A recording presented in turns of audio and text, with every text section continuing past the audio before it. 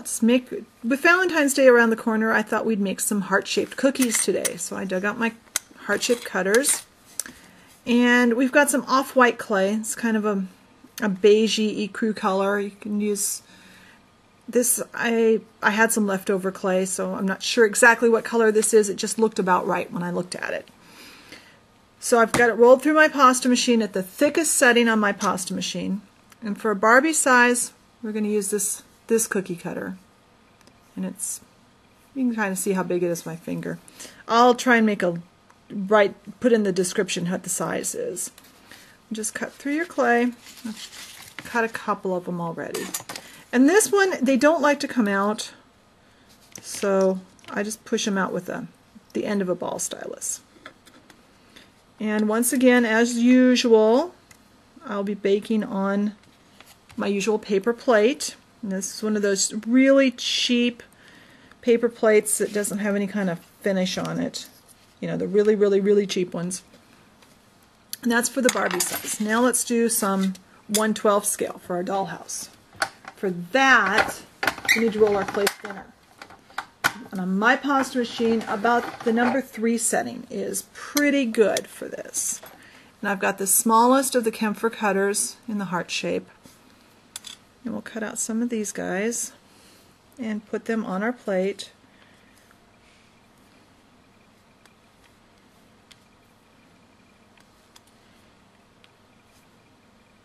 And I used to have another cutter that was kind of halfway in between these two sizes, because this is a little small, but the next size up I have is the bigger one, so I need to find that one. And we're just going to put some of these on our plate. And there's lots of ways to decorate these. And I'll show you a couple of different ones. And my recommendation is that you get online, either dig out a book that has some Valentine cookies, or just get online and do a search like in Google for images of Valentine cookies or other shaped cookies. And you'll get some great ideas for how to decorate. Alright, so we've got some cookies on our plate. Let's take the edge of your finger, because when cookies are baked, they kind of poof up.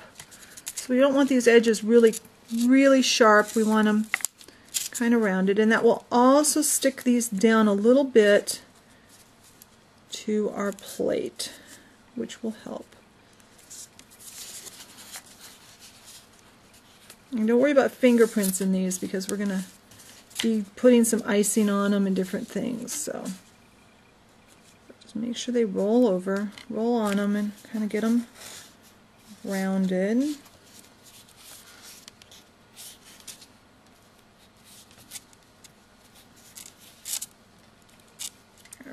Now, we need to get out our chalk. We're using 2 colors of chalk today. Using our yellow ochre, which is a golden yellow. And I have one of these really cheap little palettes that you buy for mixing paint in at the craft store. I think it costs like, I don't know, it was under $1, maybe 59 cents, 69 cents, something like that. This yellow ochre, we're also going to use this kind of light brown, kind of a reddish brown color. And we will start with our yellow ochre. And these are just makeup brushes, eyeshadow brushes from the dollar store.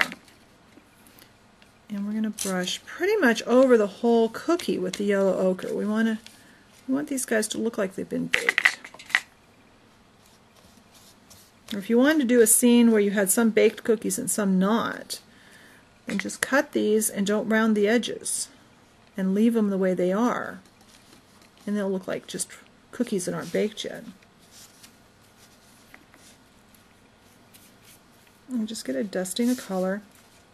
And then a fresh brush with this brown. We don't want too much of this brown unless we want to look like we burned our cookies. And kind of come around just the edges. Not too much on the top, just mainly around the base. And some of them you can come up a little bit on the tops. You want it to look like the bottoms are browned. And remember, I almost always bake on the paper plate, because then the backs of my cookies, or whatever I bake, doesn't get all shiny. Be really careful doing the smaller ones, because it's really easy to get way too much color on them. Okay, so when you get those all brushed, take them to the oven and bake them like you would any other clay. Check your clay package, because my latest batch of translucent Sculpey says, well, this one says 230 for 30 minutes, but that's for a 1/4 inch thick clay. This isn't for a 1/4 inch thick, so 230 degrees, probably 7-8 minutes for these guys, and they'll be completely baked. Oh, I forgot to say, I was going to say, got this set over here. Now, if you want sugar cookies that just have like sugar on them, which is, I do those a lot in real size for Valentine's Day. I'll just cut some quick sugar cookies, and I'll just sprinkle some sugar. Well, this, put this on before you bake them. This is just some of that colored sand that you get to do sand art with. And it was in, I got a whole bunch of, they were little tiny packages when I got them. I put them in a sandwich bag because they all broke. But they're inexpensive. You can get them at the craft store. And they make great sugar. So that'll look like a sugar cookie. So we'll bake these off. I've got some here that I baked off, and a few I've started to get decorated. Now here's the ones with just the sugar on them. They look like little sugar cookies. And then I have some that I've iced with different things, and I'll show you a little bit how I did some of these. That's a lot easier to get detail. The bigger the cookie, the easier it is to get detail. The smaller cookies, we're going to have to just kind of do a lot less detail. Let's see if I can get it over here where you can see those a little better. Hopefully you can see them. I'll try and take some good photos and put up on the video too. But for our frosting today, I'm using the Scribbles fabric paints. These are 3D paints. They're called Scribbles 3-dimensional shiny, and this is hot chocolate. It's a great chocolate color. I use this for chocolate frosting all the time. I also have Pink Surprise, and I have Christmas Red, and I've got my iridescent white mist because I can't find my white one. I have a regular white one somewhere, but I can't find it. So let's do, first let's do one of the big ones. Let's see. Well, let's put white on it first. To do white, like I said, get online, look up, oops, this is not giving me a very good white. The regular white is much better than this, and I wish I knew where I had put it. I couldn't find it this morning. And to spread it flat, I've got some of these really cheap plastic palette knives. I use them for all different kinds of things, and I find that really works. You could use your finger. You could use, I bet, a plastic knife from the, the plastic picnic ware would probably work really well. Put a layer of paint on there. Wipe your tool so you can use it again. And let's put some red lines on that one. So put some red out in a container. I've got just a little plastic container here. This actually, dog food came in this, so I wash them out and save them. They're great for disposable little containers. Just watch what check your kitchen for things that would normally go in the trash and clean them out and use them. We'll make some red lines.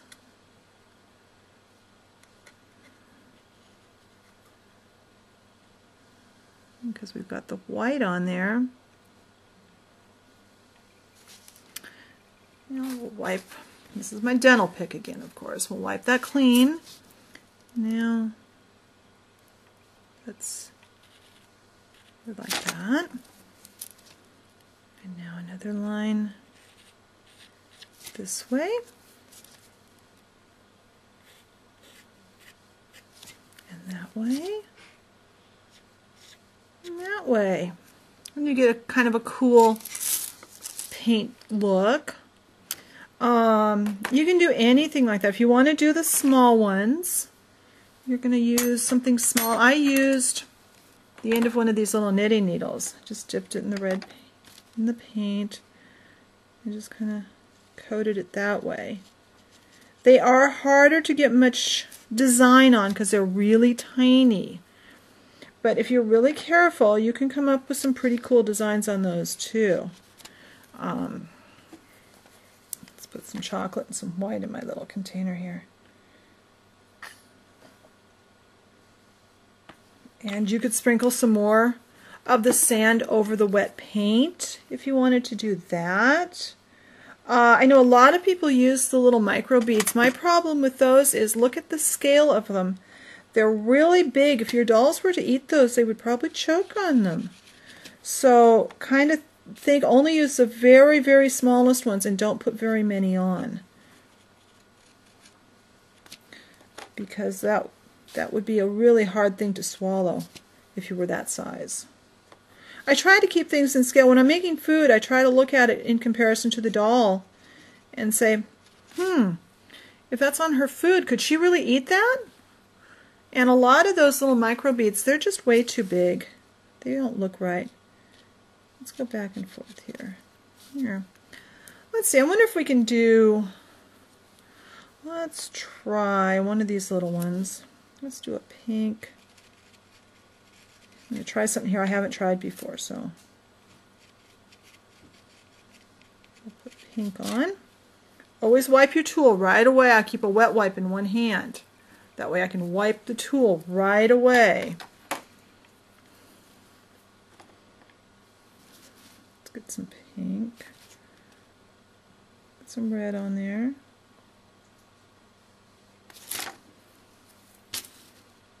We need something even thinner than the dental pick for this. There. Well, that kind of worked. But anyway, like I said, just play with it. You can practice your designs on your paper plate or even on your work tile. And play with what the paint does until you figure out how the paint works. Let's see, let's do this. You can also do like dots. You could either do them directly out of here, or you could put your paint out and do the dots with your tool, whatever you're most comfortable with. Now this would be kind of neat to let this part dry and then fill in the center with another color. That would be pretty. But just play with them. I'll try and get some close-up pictures of the ones I've done. Have fun, and I'll talk to you next time. Bye!